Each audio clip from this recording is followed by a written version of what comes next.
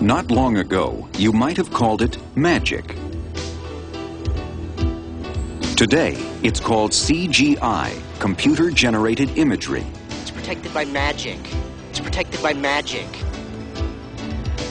This electronic world of make-believe, where real animals talk and statues come alive, is revolutionizing Hollywood special effects. Super-fast graphics computers, new creative software, and high-resolution pictures are rapidly taking us to the point where audiences can't tell if it's real or CGI. Ow! Thank you. Today, we'll enter the mind of an effects wizard who helped start it all, Robert Abel. We'll see how he contributed to the development of an entire new art form built from bits and bytes of computer technology. And we'll explore the cutting edge of animation with computer artists who are advancing the possibilities of CGI. Come on, move it! Coming up, special effects from microprocessor to the big screen on Movie Magic.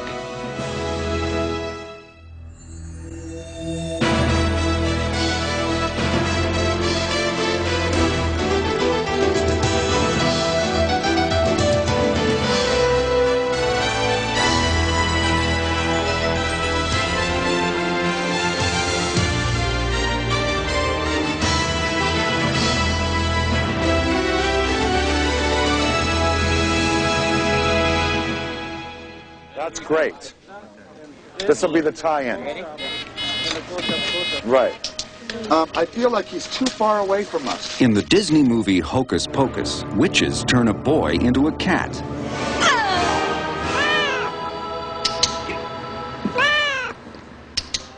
But this is no ordinary feline. A little faster, and I think we have it, yeah. What the filmmakers sought to create was a compelling character with lifelike human qualities.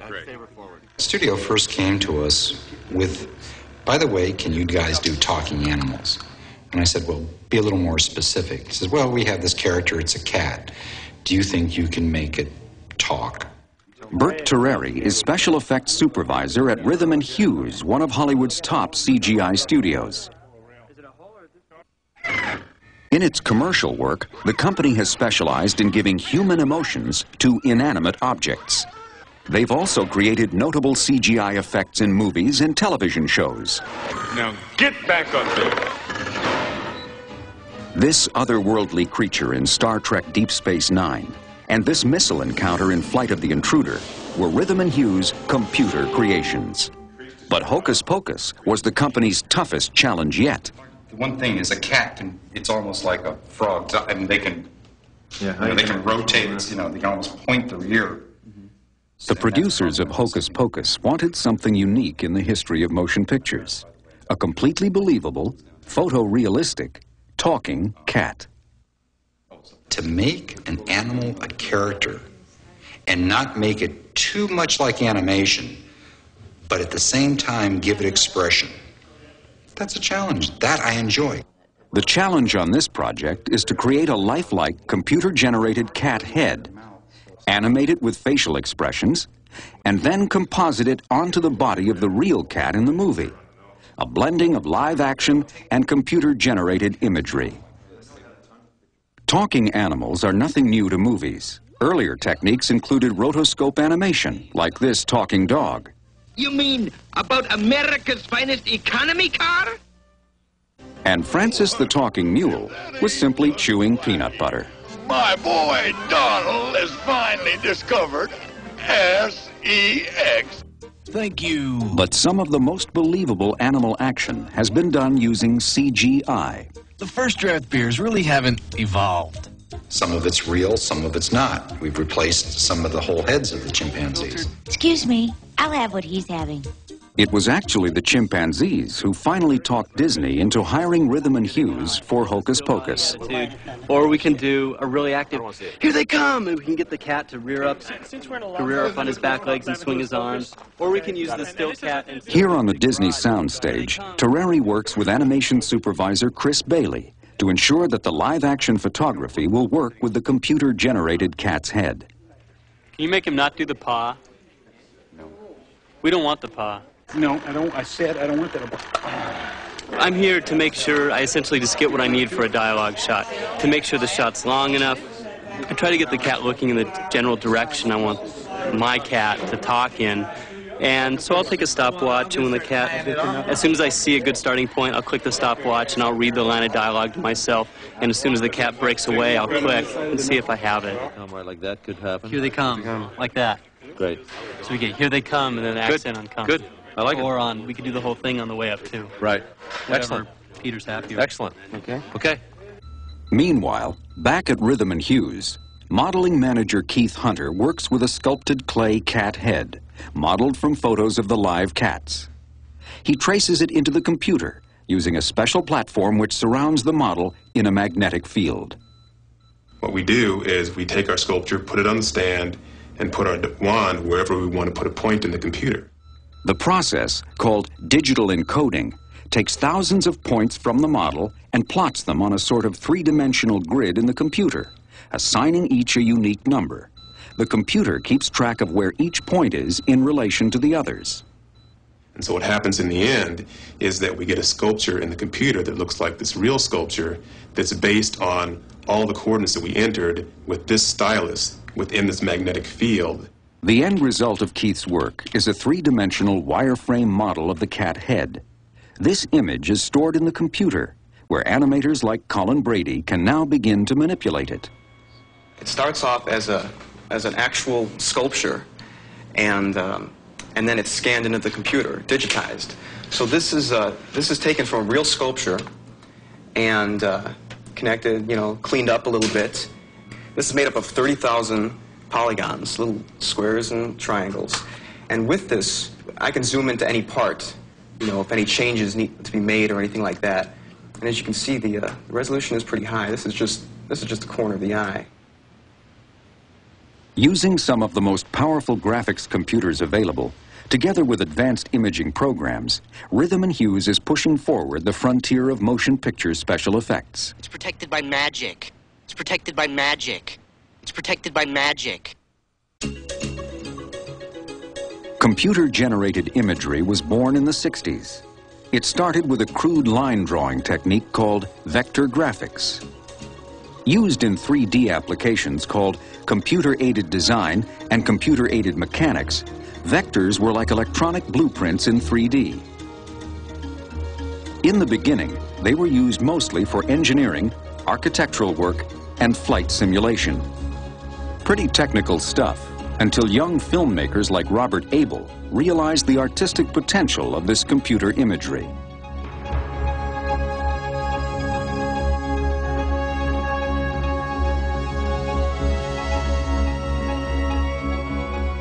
One of the first uses of vector graphics in film was when Disney asked Abel and Associates to create the title sequence for The Black Hole. I said, listen, I've got this vector flight simulator from Evans and Sutherland, and basically it allows me to move and the object to move in 3 dimensions. So the best I could do would be the point of view of the computer of a rocket ship that was being pulled into a black hole. And all of a sudden, I said, wow, there's a whole world there. In the 1970s, a new imaging system called raster graphics was developed. Where vectors are simple line drawings, raster allowed for full color, texture, shading, and lighting effects. The only drawback was that each frame took millions of computer calculations. In its early development, raster graphics required massive mainframe computers and weeks of painstaking work.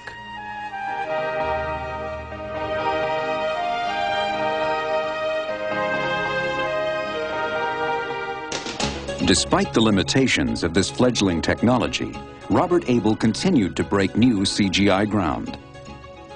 Developing their own programs and borrowing computer time from corporate giants like Bell Labs, Abel and Associates pushed computers to do more than even their designers could imagine.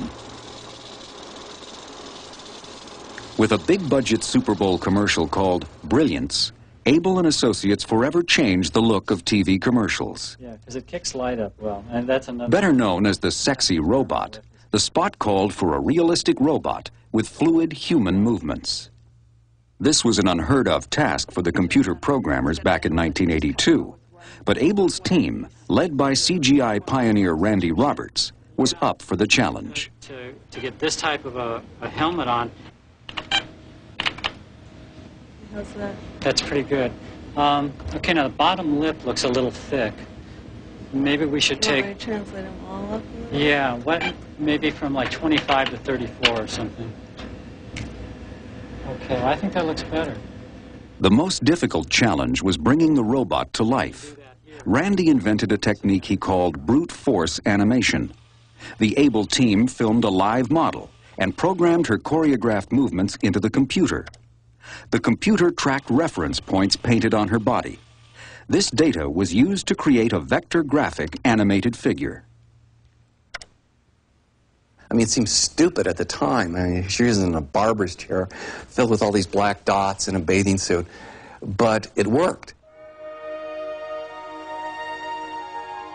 The key to success was for the robot to appear organic, natural.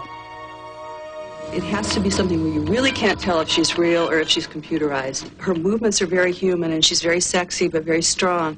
And you've got to believe it's a human being, yet it isn't quite. Once we got the motion right, we used raster graphics to give the image form and color. The robot, her movements, the details, each reflection, the magic she does with the food, getting all of that into an environment and then adding Jupiter into the picture window. If you can imagine, each picture of film, which is a 24th of a second, takes 10,000 or 20,000, add, multiplies, subtracts, divides. Well, that's millions of bits of information that the computer has to chew through. In 8 grueling weeks, this milestone of computer animation was complete. The art of CGI was greatly advanced, and the world of special effects would never be the same.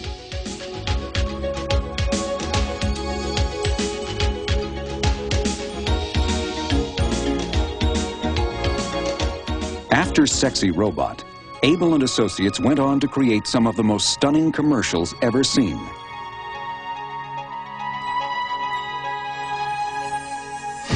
Winning 33 Clio Awards and 2 Emmys in the process, Abel's work helped popularize computer-generated imagery.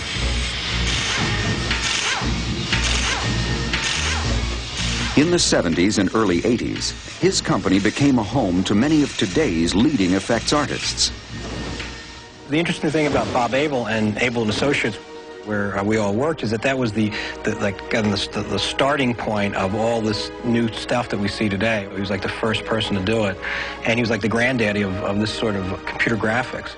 Well, I worked at Robert Abel and Associates for about 11 years, and we did extremely creative work there. We were definitely at the cutting edge of motion graphics and computer graphics. In 1987, John Hughes and 5 other Abel alumni formed Rhythm and Hughes, where they've continued to push the technology toward new creative horizons.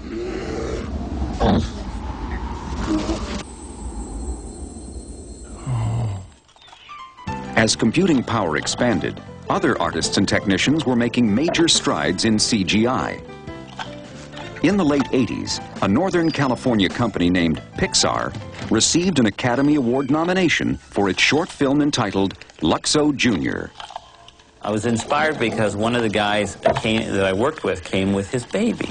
And I thought, I wonder what a Luxo lamp would look like if it was a baby. And even though they were just lamps, I worked very hard on giving the feeling like this is a baby lamp and this is a parent lamp. They did the same action, but they do it, it's one of the differences in with character animation. You try to create differences within the objects and characters. So I had them do the same object different ways. Founded in 1979 by George Lucas, Pixar hired Disney alumni and became one of the first companies to apply traditional animation criteria to CGI. My background in character animation taught me one thing, and that is that the definition of character animation is not moving an object from point A to point B. The definition is to give life to. That's the essence of animation to me. Giving life to computer animation was an experimental, labor-intensive process. Pixar followed Luxo Jr. with Red's Dream, the story of a unicycle and a clown. But it was Tin Toy, produced in 1988, that became the first computer animation to win an Oscar for Best Animated Short Film.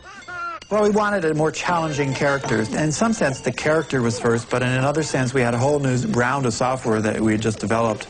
We wanted to do film to test out whether the software was any good, essentially. So we've tried to do these research vehicle kind of films based on our tools, and then grow our tools for, you know, to try to make better and better films. What's happening is computer animation is not standing alone anymore. It's becoming invisible in the world of filmmaking.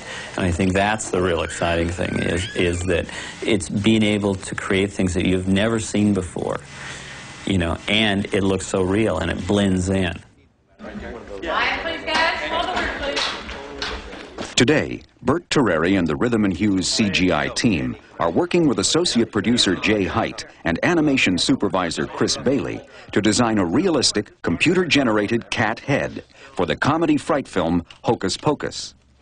And in a Hollywood first, they're blending that CGI head onto the body of a real cat in a way that will allow the cat to talk and act in a totally believable fashion. Felix, don't you think his head needs a little bit more room? Once the cat's close-ups have been chosen on the soundstage, excellent. Okay. The film footage of the real cat is scanned into computers where the task of animating begins. Camera 2 for the dialogue. It's handled exactly like traditional animation.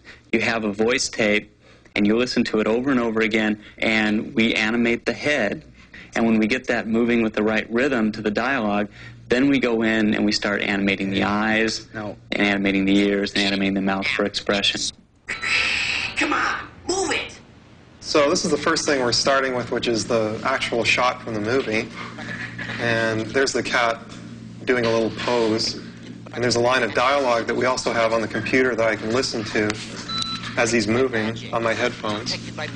And so this is basically what we start with. And I'll just turn on computer model of the head.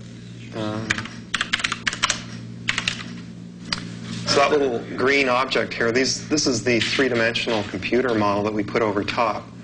And this is what we're animating in this motion editor program that we have here. And you can see him saying his line. And his head is just moving pretty close to where the real cat's head is. But we're going to take out the cat's real head and put our computer head on top. So in this way I can see it, the way it's going to look in the real scene.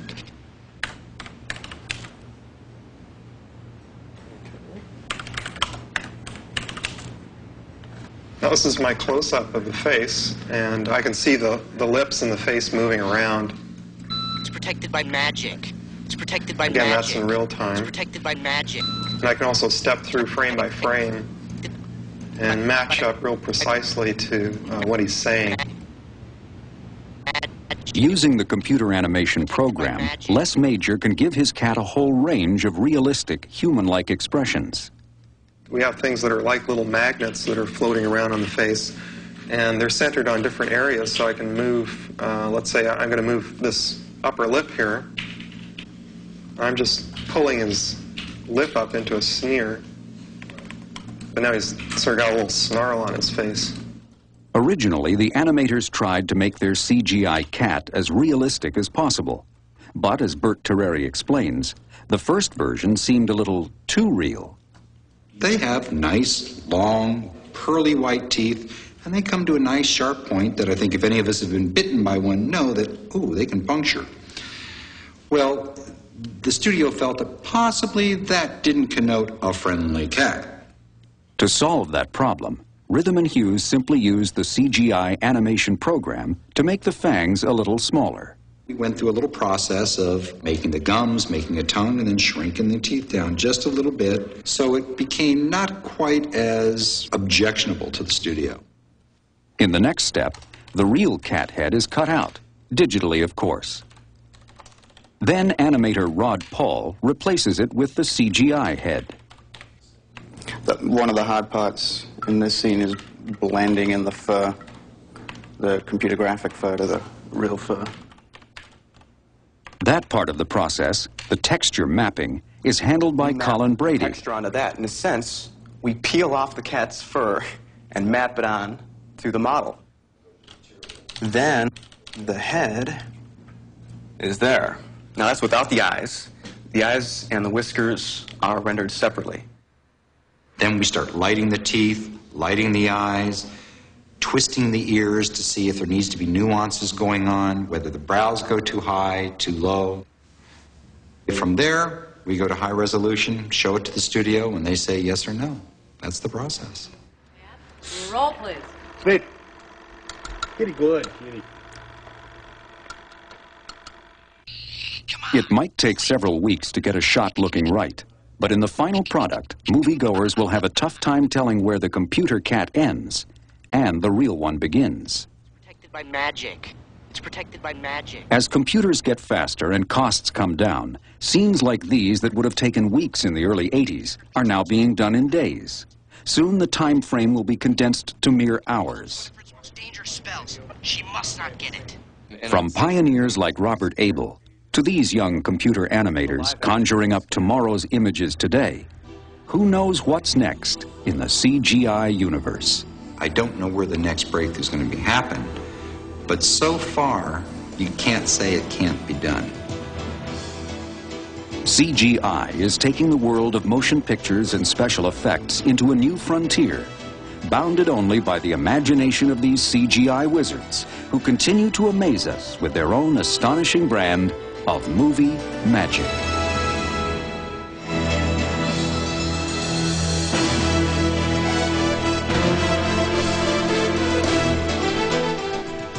And there's more Movie Magic here on BBC Two at the same time tomorrow.